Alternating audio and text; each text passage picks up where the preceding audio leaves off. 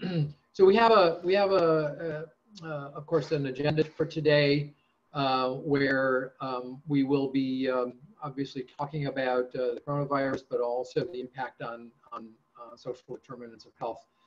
We'll do a little bit of introduction to the NIC as we get started here, and but I want to just say a few words about today's webinar. And it's important to note that today's webinar is actually the first in a series that we'll be holding over the next probably 8-9 months.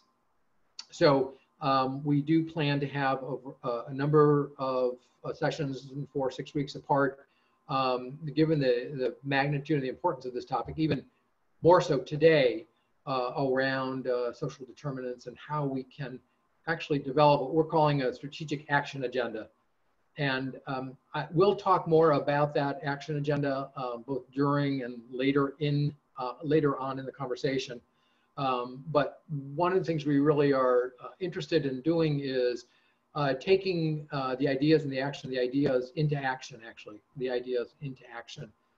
and particularly at this point in time, given just the onset of coronavirus, how much top of mind it is for people, and how it's impacting both individually and personally, and the disruptions it's having on everyone's lives, and will continue to have. Despite that, the good news today is we have two wonderful colleagues and experts who are going to be helping us with the conversation. Dr. Karen Smith, former public director of the Department of Public Health in California, and Dr. Forrest, who leads the School of Public Policy at the University of Calgary, and a long distinguished career within the public health world. The challenge today will be talking not only about the virus, but the implications of that for what our collective response will be in the face of social determinants and public health and all of the issues that are being exposed right now. One of the things we'll do is we'll be looking at both the domestic aspects of it and also some of the international perspectives for context. And PG Forrest has a long distinguished career, both understanding the US environment, but also internationally, and he's based in Canada now, and has worked and understands a lot of the international. And that perspective is important as we think about the future, both for public health and social determinants, and the impact of those things as well. As I said, we are planning this series of webinars to address the issues and to develop actually a national policy. We think that at this point in time, it's important that we really bring our collective wisdom and knowledge to the table to help direct a comprehensive but a thoughtful action agenda. So what can we actually pragmatically do moving forward? And we'll talk a little bit about that. But we hope that that conversation, which will get launched today, will continue over the next number of months, both during the webinar sessions, but also in between the sessions. And part of the focus will be on the hub itself and on the group. For those of you who have not signed up, there's a specific group on the hub that's called Social Determinants. It actually has more people than any other groups. It's got about 800 people who have actually signed up for the group, which is tremendous. And we expect to sort of catalyze that group and work within that context to have conversations, post different things, and actually work on this collective agenda as we go forward. The kinds of problems that we're talking about, and we'll be talking about shortly here, really speak to the real core reason why the NIC was formed in the first place, which is to really have the opportunity to have multidisciplinary, cross-domain kinds of conversations. And this particular pandemic, this particular public health issue really underscores the importance of our need for, and perhaps our inability to share information as fluidly and as frictionlessly as possible, and how that affects many of the other challenges that we face as we go forward. So it really does underscore the importance of all of the other conversations we've been having over the last number of months, looking at education, looking at public safety, looking at public health and healthcare services, and how do we interweave and intertwine those disciplines to provide a comprehensive view and a roadmap going forward to address this work. And crossing those silos is work that we've been doing for a long time. I'm excited about getting started today and then obviously continuing this. As I mentioned, our two presenters today are Dr. Forrest and Karen Smith, and I'm going to turn this over to them in just a minute. We do have some prepared presentations, but we will be looking for your engagement and participation and discussion around what you're hearing and what this kind of agenda might look like for this community and the broader community across the country. Please go forward one slide, Mike. And so in addition to that, we'll be talking about towards the end and some of the next steps for building the agenda, how we can continue the conversation. We'd like to form a project team to think about this action agenda and then prepare for broader, deeper conversations as we go forward, both on these webinars and then as we move towards our annual symposium. So oddly enough, we're in the start of actually planning an in-person meeting, which is targeting now the end of the year, December. Hopefully by then, people will be getting back together again in physical locations. And we will be holding that event with the Stanford University Center for Population Health Sciences. And right now we're targeting for the end of the year to bring together a lot of the learning that we'll have had around this agenda development and the conversations, both around the topic and more broadly. And that will be a sort of a focus area for us for bringing together and really refining that policy discussion. And we'll talk more about that over the weeks and months as we come forward. But just to know that there's actually a process and a series of events that we'll be holding as we go forward. And then as you can see on the upcoming, and we'll talk about that, we have webinars scheduled actually mostly through the end of May here on various topics of in relation to both population health, the opioid issue, and also the WIN network, which is comes out of 100 million lives, healthier lives. I will be continuing to share that information with you as we go forward. So if you could please advance, Mike, one more. And so I briefly mentioned this already for those of you who may be new to these sessions. I think I see a lot of familiar names here. So the NIC is a community of networks, as we describe it, as I said before, and it brings together learning and expertise and knowledge from multiple domains. The idea of that is to bring that together so we have a comprehensive cross-domain approach to the work that we're doing. Again, in light of the coronavirus today, the need for that ability to share across those domains is incredibly important. We've documented some of that in the report, and I think we can build on that as we go forward. A lot of that material, of course, is on the web, and it's a really rich source of information. The URL is right here, and I'm going to now make an executive decision. We usually do introductions, but what I want to do, given the amount of time we have and the rich content discussion we want to have, I'm going to bypass that today and go right directly into the first presentation and discussion that's going to be provided by Karen Smith.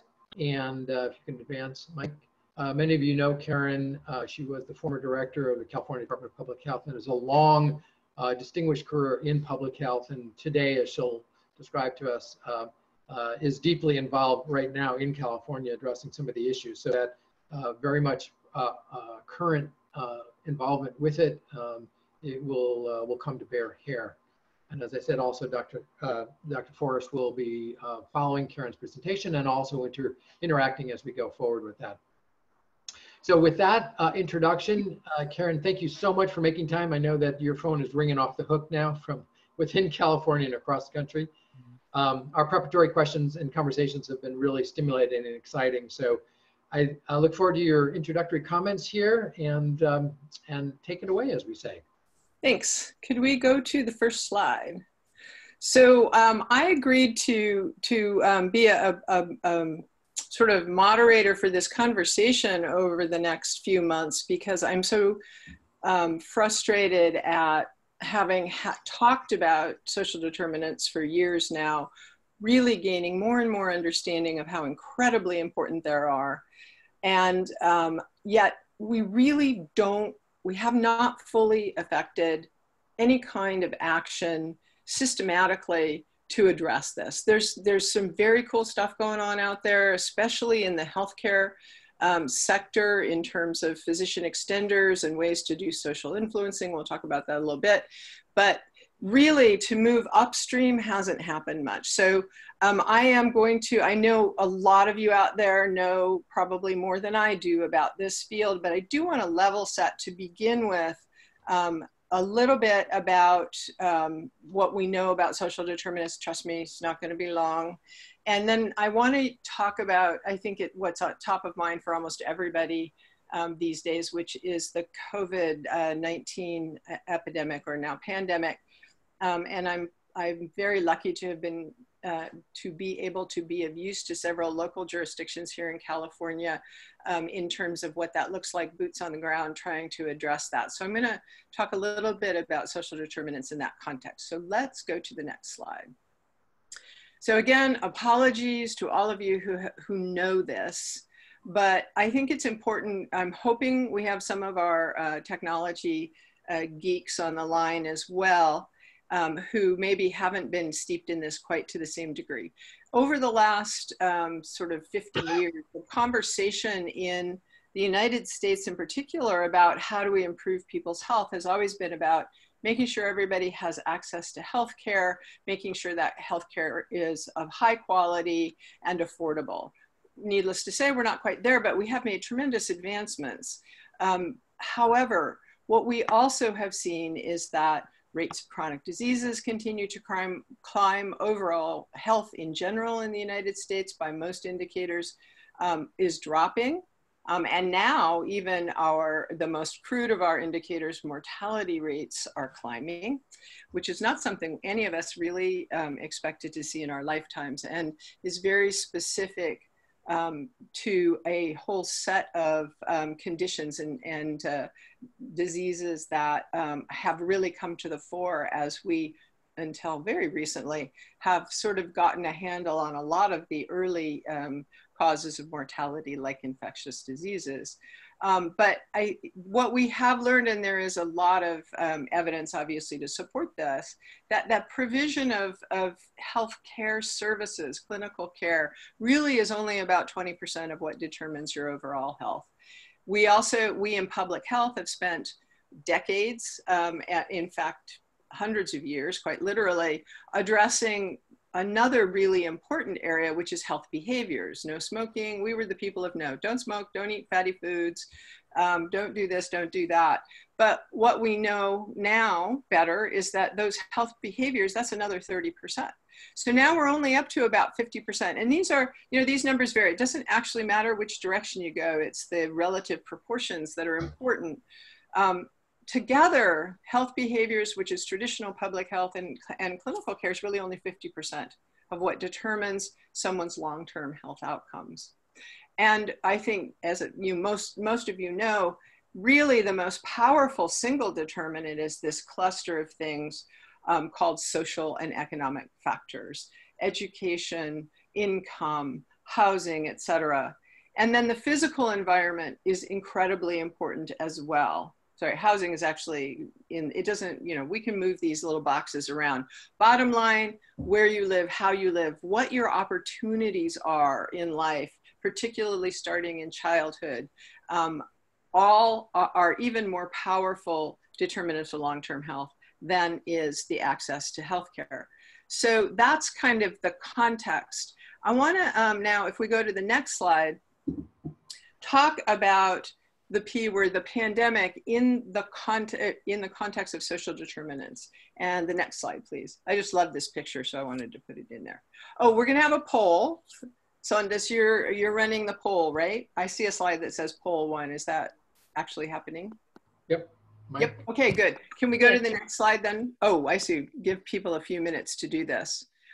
So this is, we are a lot of conversation going on because of the pandemic around home quarantine, which means you are mandated to stay home for a minimum of 14 days. That's if you don't have anyone in your household who has COVID and is continuously exposing you.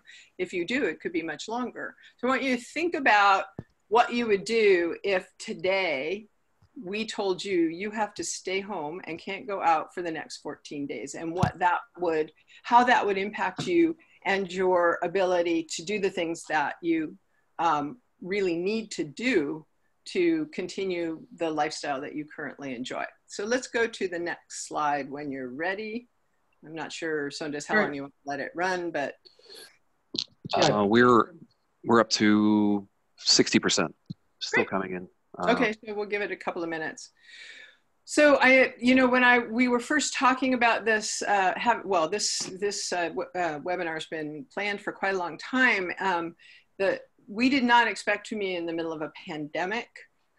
So my talk would not have included a pandemic had I actually been doing this in the absence of COVID-19. But since it is, we are where we are, and because so many decisions are being made right now that have a direct impact on people's lives, both people who already have chronic diseases, but also kids who are very young. I think it gives us a good context to talk a little bit about what it would take. Now, looking at the poll results here, only about 17% of you said it would be very difficult for you or have a significant impact on your family or your life or livelihood.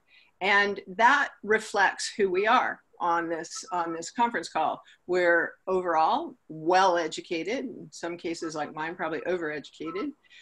We have jobs. Most of us would not be doing this if we didn't have a job. We probably have access to sick leave, and we have, my guess is, for many of you who have young children, have either those children are in school and have childcare, etc. So let's go to the next slide and look at what it looks like for some other people. Can we advance one? Yeah, there we go. So in this, I put one of the sort of common graphics that we use to talk about the sort of upstream. This is really, I'm talking really, what is it about how you grow up and how you live now, what you have access to, that makes the impact of this pandemic more or less impactful on you and in some cases long-term.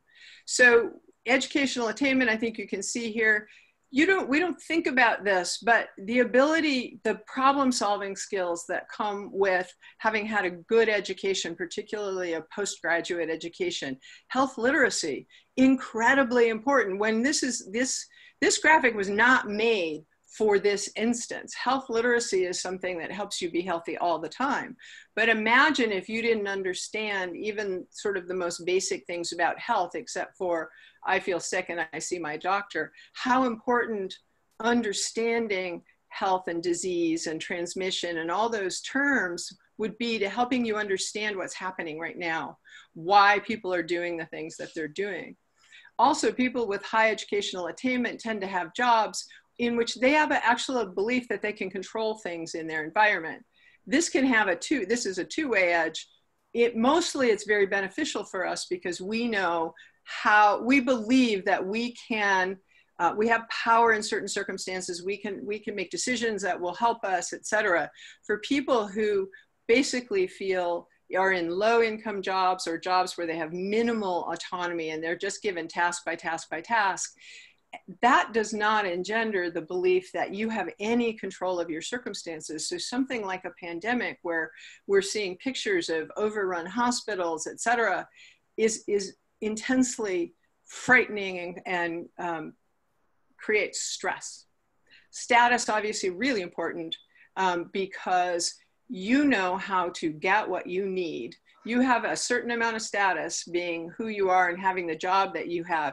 You are probably most of us, I'm retired now, but you're most of you in a place where you have access to healthcare and can really, you have sick leave so you can go to the doctor if you need to, or take time off if you need to, etc. And obviously we all have social networks, and those social networks are important because in day-to-day life, they get you the things that you need. You can learn from your colleagues, etc. People who are isolated suffer both day-to-day from diseases more profoundly under normal circumstances. Being isolated in a time of generalized fear and even concern or stress in the community is profoundly negative on your health status. And I wanted to talk about that one because I think it's the most broad. Income, obviously, these are all interconnected, but the opportunity to have health insurance, good housing in a nice neighborhood where maybe you can go outside and walk around without being in direct contact with people all the time. And then also, sorry, I'm stopping to look at my time. All right, the other thing that comes, if we move down to look at race, how is race playing out in this particular epidemic? Well, a lot of people who have been historically marginalized have a real lack in government. And right now, government is up front in people's faces in terms of how we're dealing with this pandemic, all the way from things like people telling you that you are ordered into isolation or quarantine, to the government making decisions about your child's school status, et cetera. It's terrifying. We've already seen stigma start to play out in really unfortunate ways. Initially around people of Asian descent, but now even more people who maybe have COVID, who don't want to tell anybody, who don't want to be off sick because all their coworkers are going to know that they have it. On the flip side, it is true that in some communities, African-American community and Latino community, they actually have stronger support systems when it comes to family. So that can actually be, these are obviously gross categorizations. And then I'm going to skip environment. I think you can see that it also plays an effect. But I want to move on now for just a minute, because I do want to talk just a little bit about how those of us in public health think about social determinants. I'm moving away now from the straight up pandemic to talk about sort of our framework for thinking about things. This particular framework is one of my favorites because on the right end, that's downstream. That's that medical care, access to health, and risk factors that I talked about a little earlier. We know about those. We know how to, we have ways of addressing those.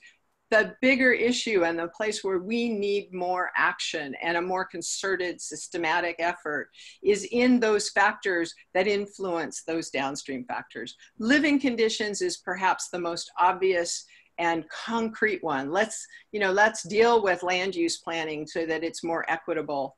Because for public health, our ultimate goal is not just health, but health equity. Everyone should have an equal and just opportunity to be healthy. But those changes in living conditions are not, those differentials in living conditions, they're not random.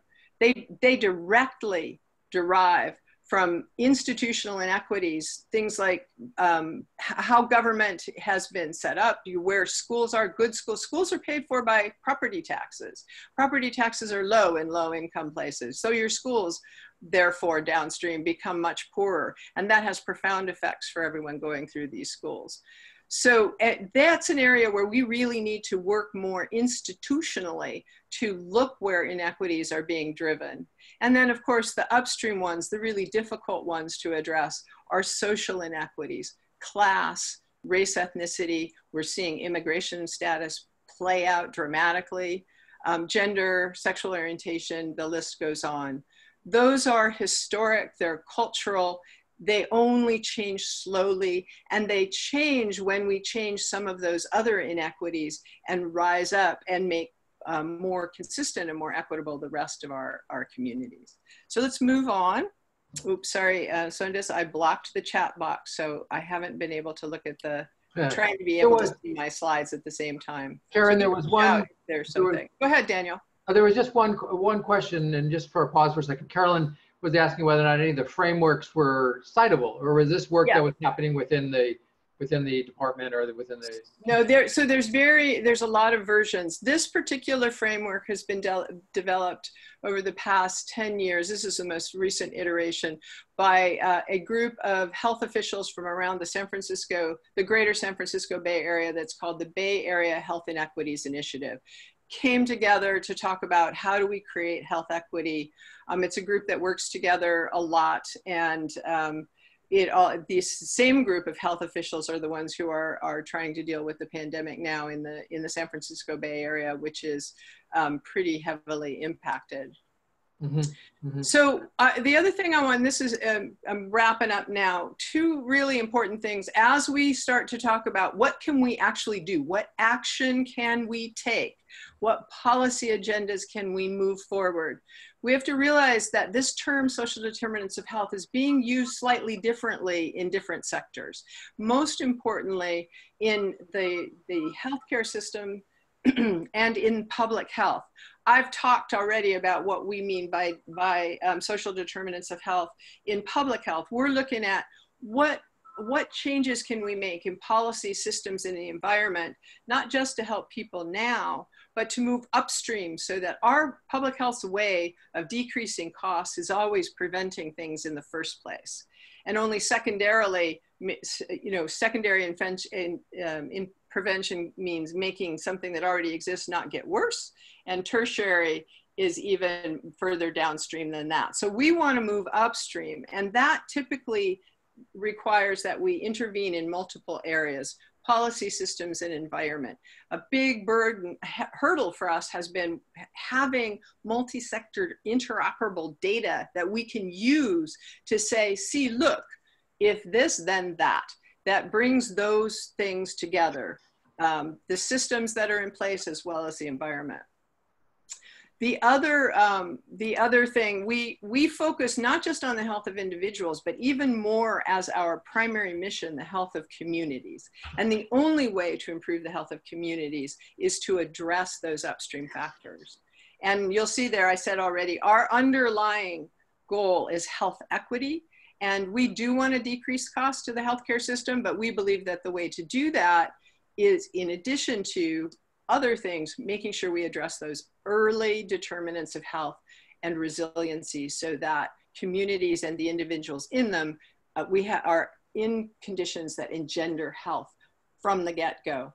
Healthcare appropriately is more focused on addressing those immediate social factors that can help people with chronic diseases, and particular our high utilizer populations, to not need the healthcare system so much, right? So that we decrease costs, the so-called frequent flyers, et cetera. If we provide housing to homeless people who have diabetes, will they do better? If we create physician extenders, promotores, community health workers, et cetera, can we keep those people from having to go back into the hospital? And the overall driver, let's face it, for this is decreasing the cost of the healthcare system. And we need to do that as a society because it takes money out of every other system. And we just shouldn't have such poor health in a country that is as well resourced as America. Okay, next slide. I think that's actually, oh, we have a quick poll. This is to let you weigh in on, as we create this action agenda, we do not have a plan. We don't know what it looks like. We want to know how you in the audience want to address this conversation. Do you really want, is the focus where you believe we can make the biggest difference, and where we should focus our attention is on addressing social determinants of health specifically, or social influencers or social supports? There's lots of terms for it. But for people who are dependent on the healthcare system and costing a lot of money, frankly, can we help those individuals stay healthier in between need to use the healthcare system? Do you think we should focus on the upstream determinants of health to try to improve long-term health outcomes? And or do you think that the most important thing for us to think about really are those racial and or economic disparities in underserved populations? So we're intentionally not giving you an all of the above, because what we're interested in seeing is kind of a differential between these are three big buckets of areas where we think there needs to be an action taken or an action agenda. We need movement, real work being done and being implemented. But where's the priority? Where should we be sure that we're focusing most? So take a couple of minutes for that. I'm probably a little bit over time here, Daniel, but I think that's actually my last slide, except for a couple of statements. How do communities revive their eroding social cohesion? That is an excellent question. It's really not possible to answer it shortly. It has a lot to do with building the social networks that are necessary to advocate, and starting with what you do have, if it's faith communities or if it's PTA. Find the places where there is already cohesion and start to build partnerships between those. Daniel, this might be, we're gonna try to blog on some of these topics in between meetings. And I think this is a great question, eroding social cohesion, because we know that communities that have good social cohesion are actually some of the most resilient. That can be more important in certain kinds of disasters. We saw this in Katrina, and we've seen it in several other natural disasters. They survive better. It doesn't outweigh some of the other factors, but it's really important. Yeah, and if you have ideas on what are some of the other ways to address social justice, we would like to address it in as many ways as possible. The one thing we want to be absolutely sure to do is be actionable. We want to go from just having cocktail party conversations about how important all this stuff is to really having something that we can do. And so please do send in your ideas about what are some potential ways to address it. This is a conversation that's going to evolve, and it's not me or Daniel or Adam or PG who are going to drive this conversation. It's the group. So this is interesting. So we've got addressing approaches to addressing racial or economic disparities is in the lead at 63%, upstream 50. I love you guys, because that just warms my public health heart. Thank you so much. But still recognizing with a good, almost a quarter of folks that we really do have to think about this very downstream, but very impactful area of helping people with chronic diseases. Okay, I think let's move on because I'm very sensitive to time. Let's find the next thing. I think this is the end. My finishing thing is that top graphic is my sort of poor attempt to show what I think is that how do we move from straight, emergency department care, hospitalizations, to include interventions in people's homes that can help them navigate their specific challenges, to really what's the healthcare system's role in healthy communities? And they have roles. We know what some of those roles are, but I think, and that's something that we need to talk about, because taking action requires identifying who are those actors. But we also need, and this graphic on the bottom is actually from a book. It's sort of a coffee table book about moving from talking about prevention as primary, secondary, tertiary, or the other versions of it, to saying we need to develop a system of prevention where communities they have ownership for health, they are advocating for the things that they know, fixing the things that they know are compromising their health. Being the communities, that means individuals are involved, but also community organizations are involved, but also restructuring some of those institutional biases that exist. And I just put that there to say, yes, we need to do all of the above. We need to create communities and a way of living and that actually engenders health. We do not have that in this country. Some of us who are really, wealthy and have a lot of resources may have that, but the vast majority of America, we are fractured. And I think that's going to be a good segue into PG's conversation. So Daniel, I'm going to hand it back over to you. I apologize because of the time. I haven't been able to answer some of these. I agree with you that addressing chronic diseases actually and those social supports can be really important in some of our most profoundly affected communities, our low-income communities, communities of color. And I agree with that. And I think that is an important nexus to start to grow coalitions in those communities that then can begin to have power. And that's kind of fundamental in sort of the accountable communities for health models, which some of you may be aware of.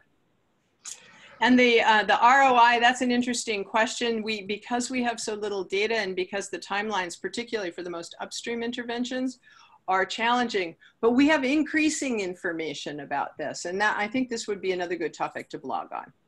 So Daniel, I'm gonna go ahead and hand it back to you, I think, to introduce PG. Yeah, I'm gonna just take a moment here for a couple of minutes. We're good, we're actually good on time.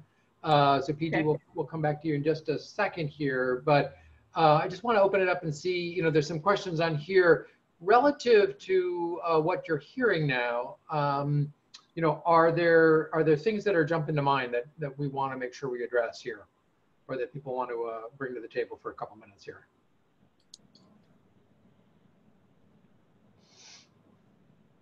You just have to unmute yourself if you want to say a few things.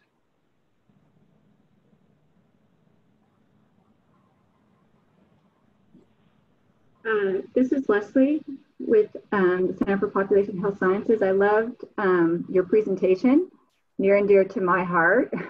One of the things, and our center is focused on the social determinants of health.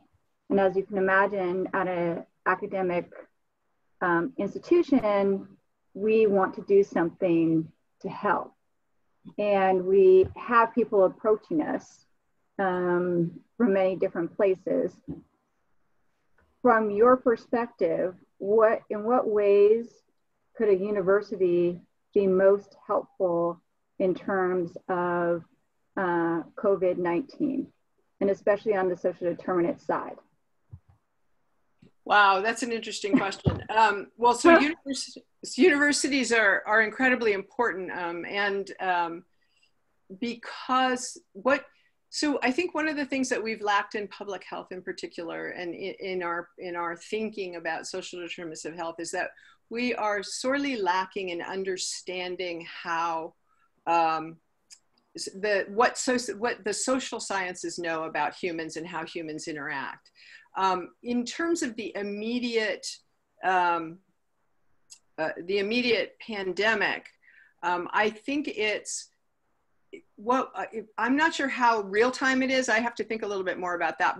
But we are already learning a lot about how people and groups of people respond to these kinds of emergencies, and in particularly infectious disease emergencies, because they're so fraught already.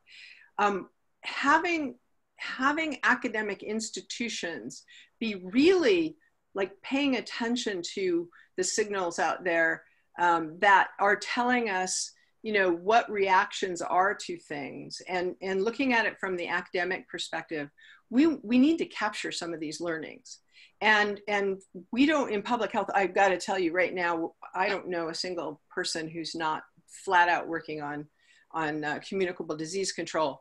So the ability to really sort of look system-wide at how communities are reacting, how messaging is working. There's academic institutions have so many things other than just health that we don't right now have the bandwidth to look at. That I think is one of the most important ways that academic institutions can help. The other thing is partnering with public health, particularly in your local communities, to say, is there something we can do? Are there ways that we can help? You have really smart people, and you have those people, and your systems of communication have huge reach. We need people amplifying the right messages that message the concern so that people are paying attention, but also what to do. And the other area that we are going to start to see even more in America that we've seen elsewhere is, how do we keep people how do we address people's mental health during these times when we are under so much stress and where we are putting in restrictions that just normally don't happen? So I think that you've got a lot of people who can think very critically about what questions should we be asking, and then seeing what you know, it's sort of a it's not data as we usually think of data in terms of numbers and that sort of thing, but it's important information that we're going to want to learn from. We have been planning for things like mass, you know, school closures, et cetera, for decades. We've never had to use them. And so we need to capture as many of the learnings as we can from this experience so that we're better prepared next time. So don't just look, but also tell us when, you know, help us plan in the future. How do we do it better? What do we do differently so that we're more successful? Particularly, I think, not so much in the realm of, well, yes, communicable diseases. That's where we're going to need a lot of data of the kind that healthcare facilities collect and communities collect. But in terms of taking care of people who are being impacted. All right, that's probably a long-winded response, but it's such an exciting question. That was extremely helpful. Thank you. Leslie, I think that's one of the things we're going to be looking for as part of this action agenda is kind of what is the research agenda, right? What do we know? What don't we know? And as we start to think about the multidisciplinary nature of this, how do we structure it? Because, you know, cross-silo work is not common. And we know that, and we see a number of questions here on, you know, the influence and the impact on the private sector as well as the public sector. Is there an opportunity for us to be learning more and be able to mobilize resources and outreach communication, all those kinds of things? So one of the things we'll definitely get back to is what is that research agenda? And in some of the upcoming calls we're going to be having, we have AHRQ coming on in a couple of weeks to talk a little bit about the research that they're doing at the federal level on SDOH and on opioids. So I think we can bring together a lot of different partners and players in this conversation and focus it in on what would be really most understandable and actionable. So I know we're capturing a lot of the questions here. As Karen said, we want to make sure that that we capture a lot of these questions online, because we do have limited time here today. We want to engage in that conversation. So both PG and Karen have certainly offered to sort of participate, help moderate that, but I encourage all of us to get into that conversation and to learn from it. And when it's on there, then it becomes sort of a little bit of a library there. And so with that, PG, let me turn to you. You just posted a comment here about faculty from your school, recommendations about disparities within the context of C19 pandemic. I've had the great pleasure and good fortune of working with Dr. Forrest, both when at the Johns Hopkins School a number of years ago when we were doing our events there, and really gained a great appreciation for the breadth and the depth of knowledge and the humor that he can bring to a topic like this. So with that, PG, the microphone is yours, and let's help us understand sort of the larger context here. Okay, first slide, please, and good morning, everyone. I'm really honored and pleased to be here. You cannot see me because I live on the other side of the northern wall. I'm a sort of intruder in this conversation, but Karen and Daniel insisted that I may have something to contribute this morning, in part because I think it's not a bad idea to look at the way those questions are framed outside of the United States. And it gives a better idea of the type of challenges, but also advantages you may have in your particular context. And those questions have been around for a long time. You know, in other circumstances, when Daniel invited me to talk about the history of this concept of social determinants of health, I mentioned that, for instance, in my own country, in Canada, the 4 factors that Karen identified at the beginning of her talk this morning were embedded in a public official Canadian government report in 1974, and so have this frame has been around when we developed policies in Canada since then. It's the Lalonde report from the name of the minister of the time. But so elsewhere in the world, this has been a conversation that people have had for many decades, actually. Maybe the next slide. So what I wanted to do this morning is give you a sense of the way the conversation has been unfolding elsewhere. And my sense at this moment is that in the U.S., when I look at the conversation, I have difficulty to clearly identify what is the goal you're pursuing. And it was clear again in the poll the second poll that Karen organized this morning.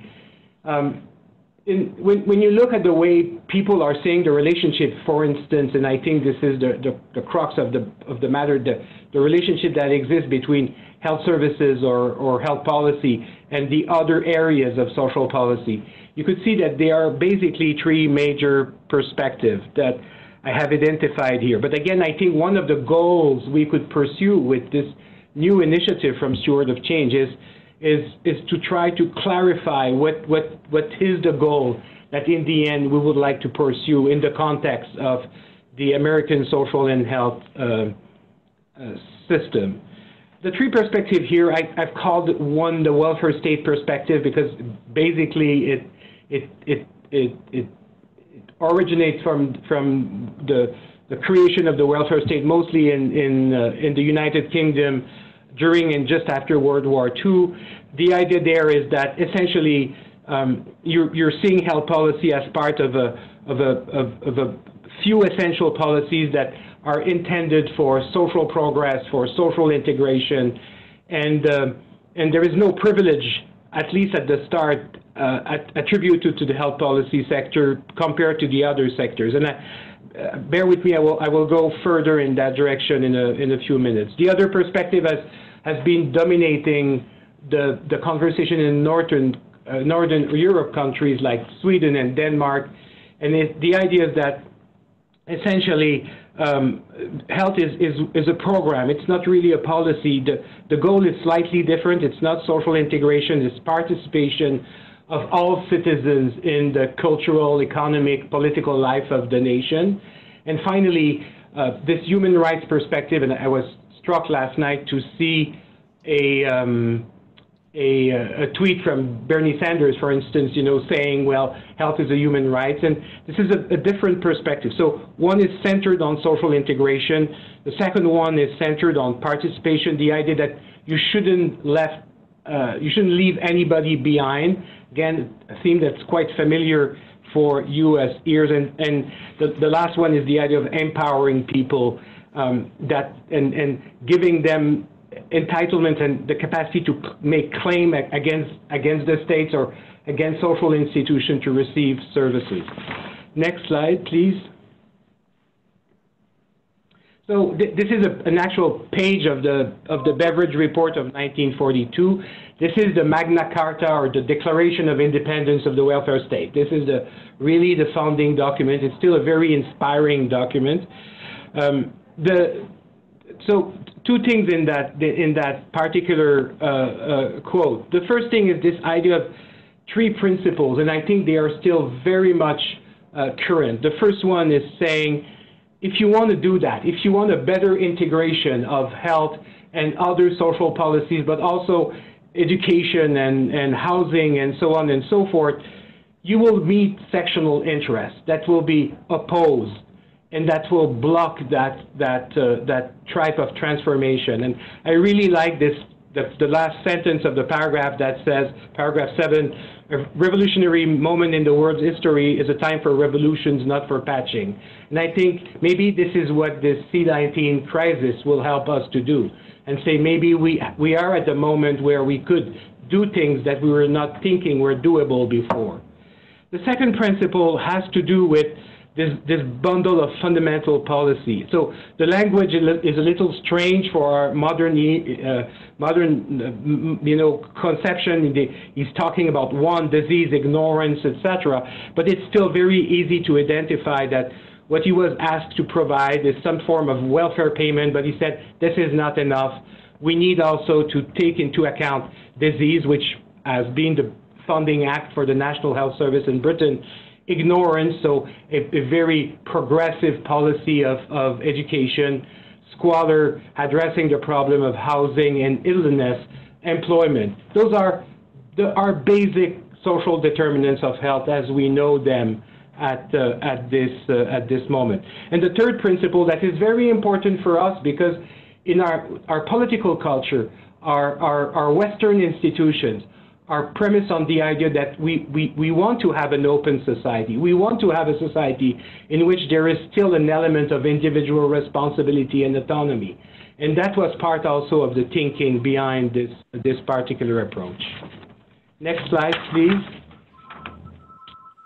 So the way you could apply this thinking, I was thinking, let's go back to the C19 example. So when you talk about want, it's clear that in the current crisis, it is very important for individual, and it is part of the policies that have been addressed by my colleagues, that you want people to have the financial capacity, for instance, to self-quarantine. It's essential that they are able to, when you tell people you need to have reserve for 2 weeks, you still have to have the money to do so, and when people are living from one paycheck to another, it is very complicated. Access to care, disease is in the language of beverage, but in our language, we know that access to care is essential, especially for people that have a limited capacity or financial capacity or insurance. We have not discussed this morning, but literacy is a big problem in what we're living through at this moment. I don't know for your concrete situation in the US, but I'm also very much involved in this file here on the other side of the border. And how do you carry clear instructions to people? How do you make sure that they are able to read the material that is prepared by public health services and ministries of health is a real issue. Of course, housing, we have Calgary is one of the cities in Canada with the largest population of homeless people. And of course, it's an issue when you're facing an epidemic. And you know, being Americans, you don't need to be told about health insurance and the problem of paid sick leave, where employment and a good employment is really a criteria, even more in your situation that in mind for access for this. Next slide, please. So why we need this big approach? Why we need this all-encompassing social determinants approach in which we are trying to consider health and education and employment and housing and social security and so on and so forth. The three main arguments are integration of all those services will facilitate the efficient distribution of costs and responsibilities in society. It shouldn't be the most expensive part of the system that is providing social support.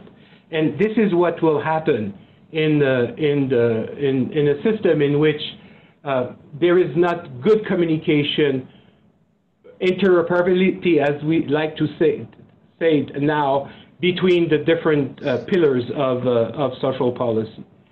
Universality encourages proper funding of common services.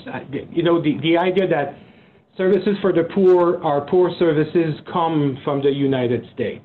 And this is an experience we have made time and again in Canada, that if you have universal services, people tend to, there is a broad support, there is a broad fiscal support for the services, but there is also a push from people that are literate and powerful for those services to achieve a certain degree of quality.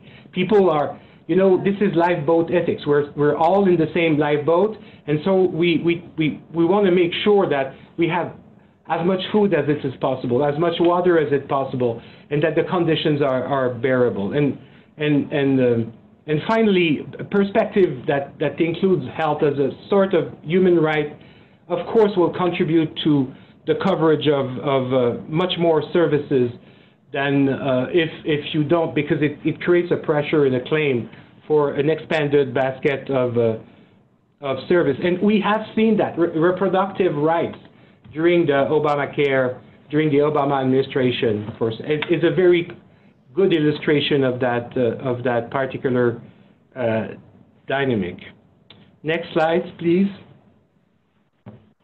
So what is why there is this American exception? Well, again, my partial and maybe uninformed perspective of being a foreigner and looking at your reality.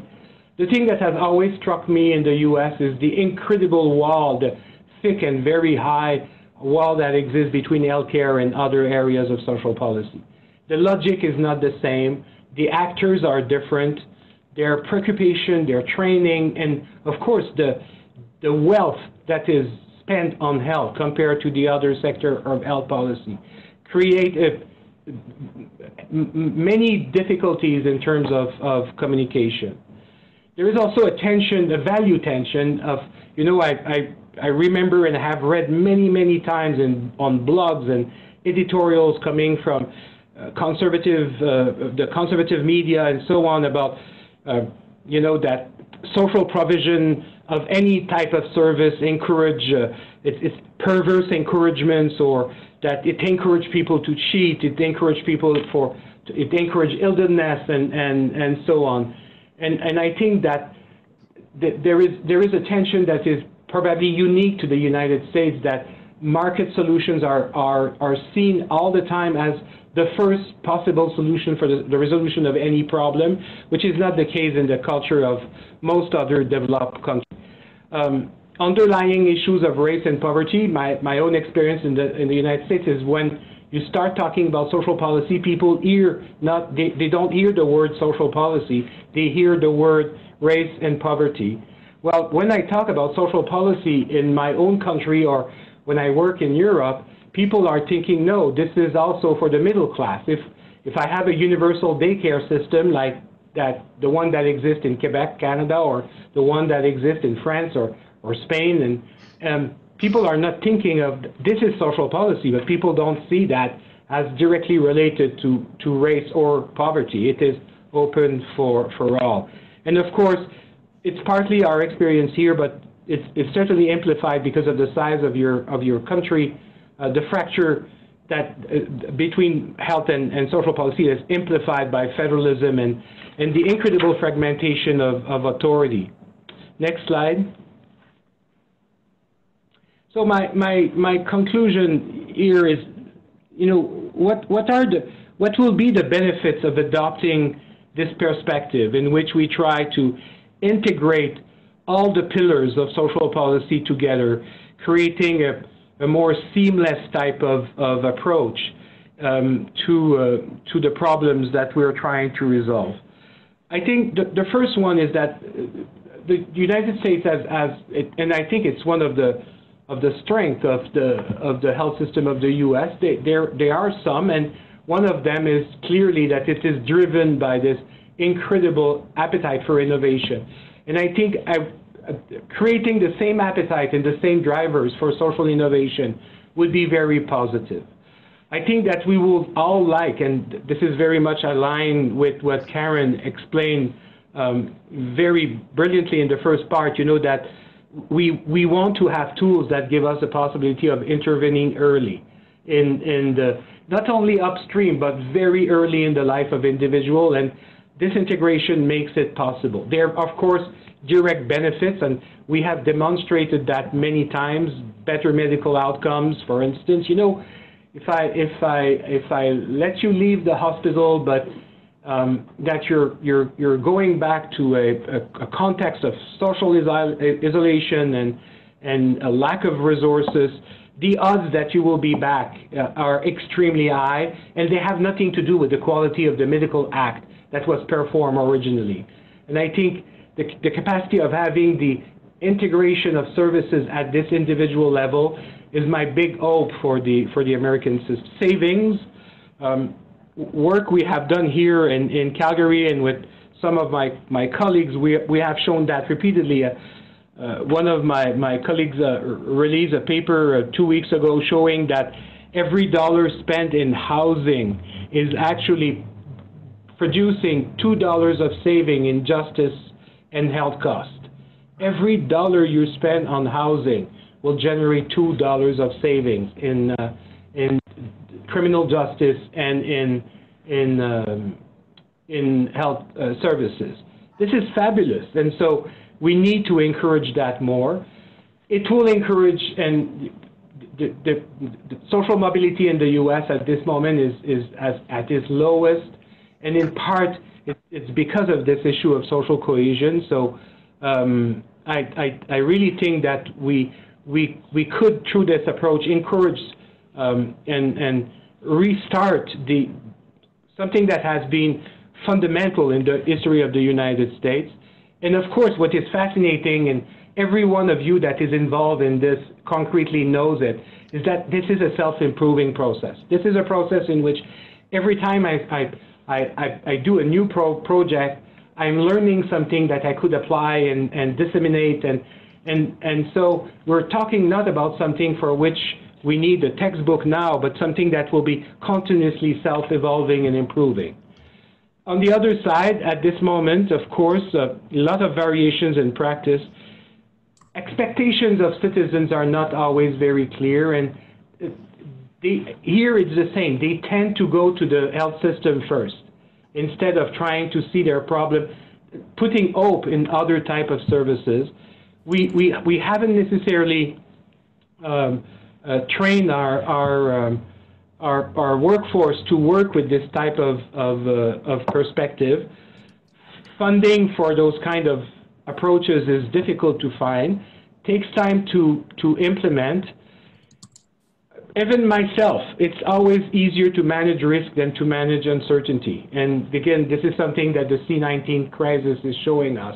You know, it's always easier to say, I know that this particular patient or this particular client, the odds are blah, blah, blah, rather than thinking, let's try something different and see what will come out of this process. And of course, bureaucracies and organizations, public organizations in particular, are very resistant when you're telling them, I want to take a chance on this particular client or on this particular patient. I think that by sending him home, I may be able to do something that will be different from what we have experienced in the past. And I mentioned the problem of authority already. So this is all for me. Thank you so very much. And of course, I'm all the references and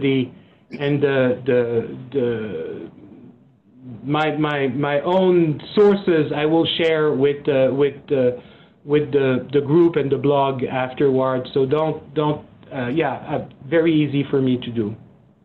So PG, this is Karen. If I could I want to comment. You beautifully illustrated what we call the wrong pocket problem, which is the investment in housing reaps investments in other sectors. We in this country have real challenges with, well, who pays for the investment in housing?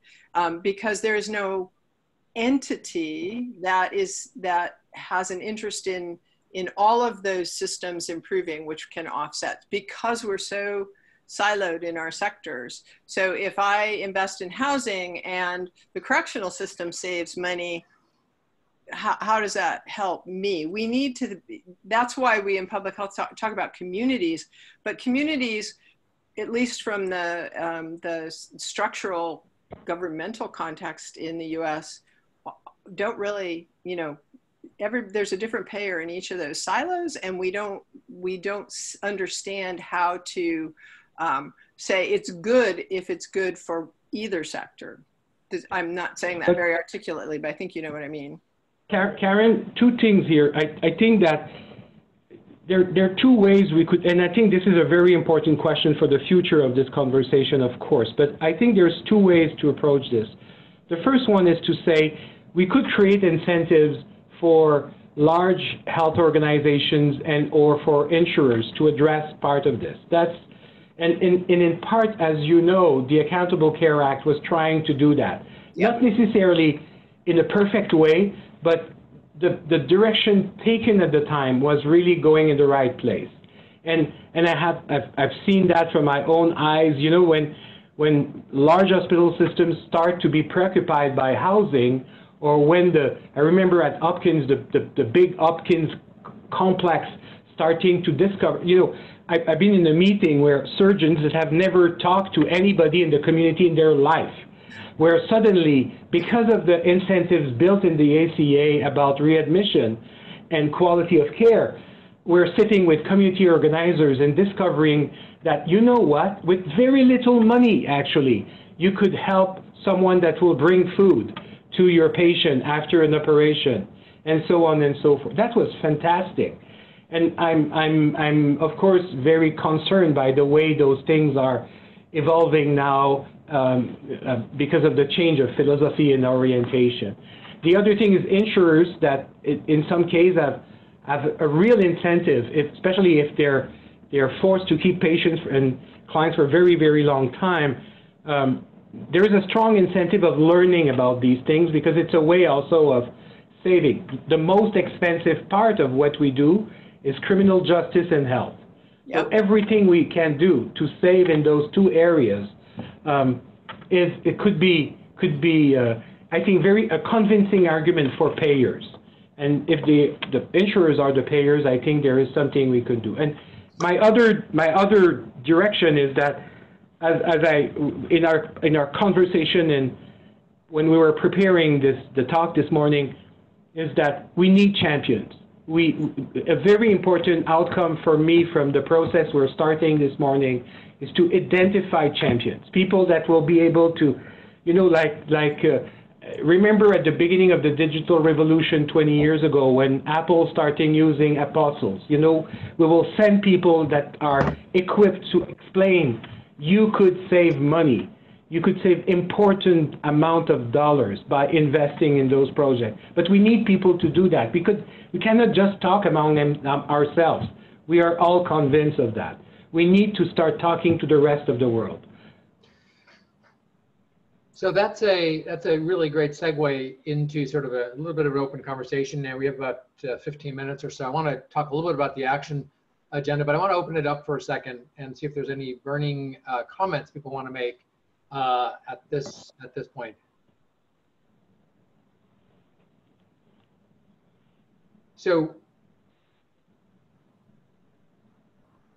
before, Mel, as you're conjuring your thoughts here, one of the things just in response to that, two thoughts come to mind. One is a number of years ago, actually the Gates Foundation funded a real seminal study on a social return on investment study for early childhood education.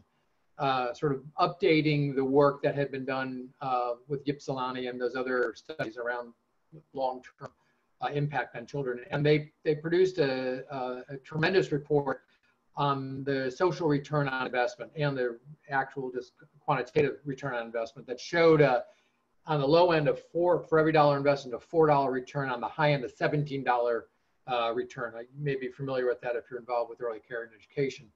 That report, which was, had Nobel economists on it, had sort of an amazing set of folks who were contributing to it over an appropriate period of time, became, I think, the gold standard for many, for a lot of advocacy work within legislative bodies to actually fund early childhood and education, because they had a definitive sort of SROI that they could go back to and say, yeah, investment here is going to affect us downstream. It's kind of like, almost like building a road. You want to invest now, you're going to build a road, you're going to have a long-term impact of it. So I don't know if we have that same kind of sort of definitive report on us on social return. We know what the contributors are, but that might be something that that it becomes part of the the action agenda. Is, do we actually have an SROI report? And I'm curious. I don't know if anyone can point to that right now. I know the work, at Yale from Taylor and others started to look at some of that, the balance between social investment and healthcare, but I'm not sure it got to the SRI. I know that you guys did some of that stuff in Canada and showed a pretty interesting return, but are there other examples out there? But you remember from San Diego, Danielle, Lauren Peller presentation, which, and she has this the tool that you could use to evaluate the return on investment on investing in some of those projects, even for an individual organization. So I think that was quite interesting. Okay, we'll take a look at that and see if that actually is going to provide the sort of substantive kind of thinking that we're going to want on that. I think the last couple of pages that you had on there on your presentation are also present a nice, sort of starting framework for our action agenda kind of conversation that we want to have. Mike, if you could go down a couple of slides, I want to just talk about that a little bit as we come into the home. Yeah, there you go, perfect. So as we were preparing for this, and as both Karen and PG have just said, is what are we going to do next? What is it possible that we can actually do? I'm encouraged by a number of the conversations I've been having or hearing actually from within different parts of the administration, within the Office of the National Coordinator. I think I mentioned this to some folks, maybe even on the last call, was at their national conference, while conferences were a thing, might have been the last large conference I will have attended for a while, but it was a very large conference in DC. And it was impressive to me, because I know that the ONC, the Office of National Coordinator, has always been very focused on healthcare policy around the Affordable Care Act, coming out of that, electronic health records, HIEs, and all those kind of things. And I think one of the things that I heard and saw in many of the presentations was the concept of social determinants of health. And there was a sense of discovery within a lot of the people there that the lens needs to be expanded, the aperture needs to be broadened in terms of health policy, not just healthcare policy, and that there needs to be consideration for SDOH. And so that was very encouraging in terms of seeing and hearing, the national coordinator really start to think about that stuff. And we've had a number of interactions with them. Some folks are on the call or been on calls really looking at that, and a number of folks are involved with them. So I think there's actually some receptivity to the idea of how does social policy get intertwined and interwoven into health policy, kind of the pretext for this conversation. Are they separate? How do they join them? And how now, with all of these new rules and regulations that are coming out with TEFCA and the final rules on things, how do we make sure that this work is actually integrated into that work, so we're not adding it on afterwards? I think that's one of the major opportunities that we may have. Another quick point I would point out here is that there are a number of initiatives that have now been released into the wild, so to speak. They've been actually appropriated and authorized, the Integrated Care for Kids. And I know there's some folks on the call this week and prior weeks that are actually looking at those kinds of cross-sector communications and ways of sharing data and information across not only Medicaid and healthcare, but the social and human services and the public safety and the judicial as well as early care and education. So there's some funded models out there, as well as things that are happening across the states and counties that have been working on that, particularly some of the accountable care communities and accountable health communities that are out there. So I think there's some models to look at. And so that's the idea of this action agenda. It's a collective effort, hopefully informed by research and experience, to really develop national policies to guide action and implementation for social determinants or social care. Or as I was thinking about it the other day, is it just another word for social services? How do we integrate social services into our healthcare environment? So that's the goal of where we're headed now over the next year. We want to identify some of the most relevant and promising cross-domain policy drivers. I think we've seen a couple of those today, or many of those today actually, and what might have the greatest impact. And then what can we actually do? How do we design, organize, and produce a set of pragmatic, what we're calling plays, to guide the planning, research, teaching, testing, implementation, replication. So there's definitely a frame on action. There's a frame on what can we need to articulate this, but the scale and the scope of the potential to change, especially driven by the emergency situation we're living in now, whether this pandemic hopefully will present an opportunity that we'll be able to take advantage of. And what I would offer up and been offering now for a while is this National Interoperability Collaborative, which we've had the great fortune of being able to stand up with support of Kresge Foundation and others, and develop what we're called this community of networks. So we will serve as the convener. We invite everybody to participate. We invite other organizations. We've been reaching out to a number of other organizations and foundations and philanthropy and public and private sector to join this, participate in it, bring your particular perspective to the table, to help identify champions and identify concrete activities to facilitate this work. And I think that is exactly what we want to encourage, invite you into participating in. And so on the hub itself, there's a social determinant group there. It will be populating that with questions. We'll be populating it with responses, papers. There's a lot of stuff up there already in terms of a repository. And I want to encourage folks to join into that and to be able to participate in this conversation. And importantly, step forward in terms of your willingness, your interest to actually participate in this, actually the formation of this work. We have some experience now on a proof of concept that we're doing as well on the hub under the Let's Get Technical Project Unify. And a community has come together from a technical perspective to begin to look at solutions that are crossing sectors. So as you look at the hub, you'll notice there's a social determinant group, there's a proof of concept, there's a number of different groups that are coming on there that all are actually interwoven. There's a lot of activity that is beginning to percolate that actually will inform this work as well as that. And I see Chris asked a really important question here, is how are we going to measure the success of our efforts? I know that, Chris, you've been involved with that for a long time, as many other people on this call have as well. And so I hope that you can help us sort of define that in many ways as we go forward. And if you have a quick answer, the golden nugget, I'm delighted to hear it. No, can you hear me? Yeah. No, I actually don't have an answer. I was really listening and trying to be very, I mean, I think before you can answer that question, you have to decide on sort of what the target, what are you trying to improve? And I've heard a number of things at the policy level. I'm also hearing things at the, sounds like at the practice level, although it seems like it's more state-oriented practice level. I'm not sure. I'm hearing a lot of things on the ground, and that's not a negative. I'm just trying to understand what's the real focus of what we are saying we want to do beyond improve social determinants of health. So this is Karen.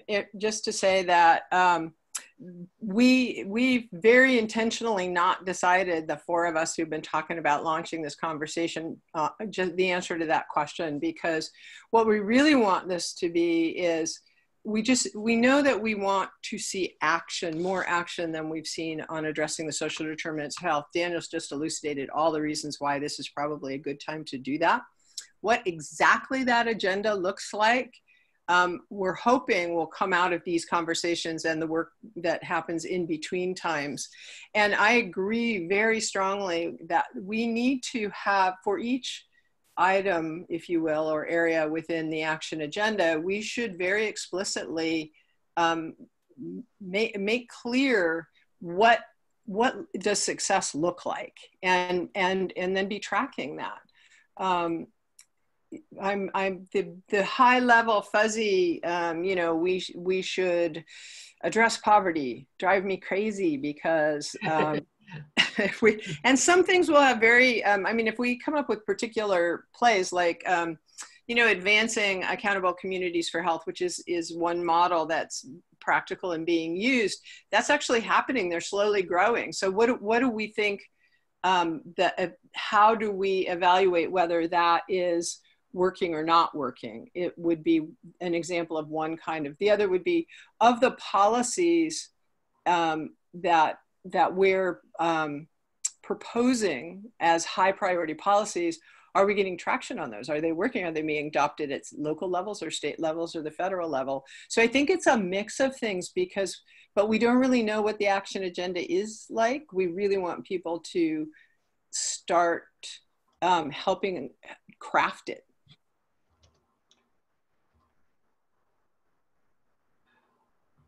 So, I mean, that's great. I think, you know, there's multiple ways to do things, and I think we just have to decide. Yeah, absolutely. Right. Right. Mike, could you advance a couple of slides? I want to just show one thing that I was recently impressed with. I'm not sure if people have seen that. There it is. No, go back up one. Sorry. Yeah, that one there. So a little while ago, we looked at this. It hasn't passed, but it is a Senate bill that is establishing an interagency council on social determinants, and this is December 2019. I put this up there, not that itself may pass, but there certainly may be a lot of legislation and appropriations coming soon, with obviously the increase in funding across COVID and our public health response to it. I was delighted by this, to see that there's actually thinking going on in Congress about a bill that's being put out there. There's a link to it on the slide that we'll put up there. You can read through it.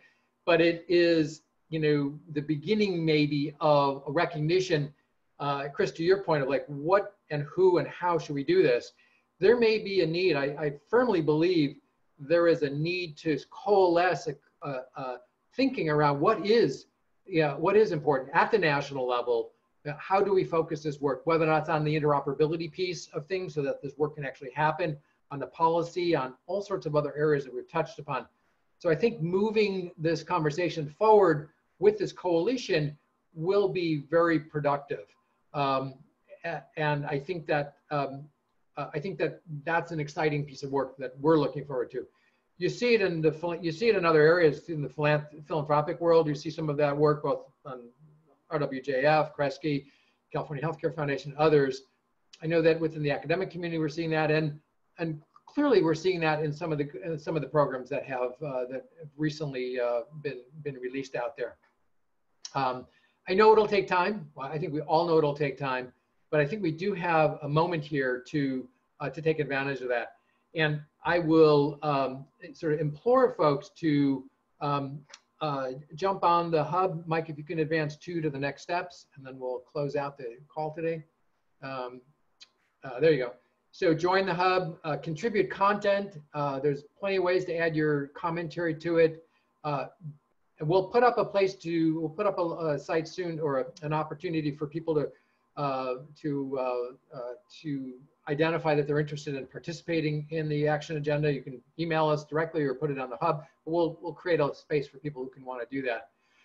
As I said earlier, we are planning a series of webinars with other partners and colleagues. I know our colleagues at Stanford are very interested in this work, and there's a lot of effort within the looking at social determinants. I mentioned earlier, AHRQ has got focus on this area, and other organizations. So we'll be hopefully bringing all those voices together, and hopefully some of our partners at ASTO and NATO will also contribute. And there's a lot of work going on across the country. If there's a way we can help sort of nurture that, move that forward, being an NGO, that will also that'll be helpful. And lastly, to really define a research agenda that can really drive the kinds of questions that we may not have answers to right now. And so the last couple slides are just the upcoming conferences that we'll be holding, which I think will continue to add context. In a couple of weeks, we have Tiffany Manuel, who will talk about not only about the data, but also race equity and some of the issues that we started to touch on a little bit today, and how we use information more effectively. Next slide. This is a really interesting one, in my opinion. We've participated a little bit on the public library's response to the opioid crisis.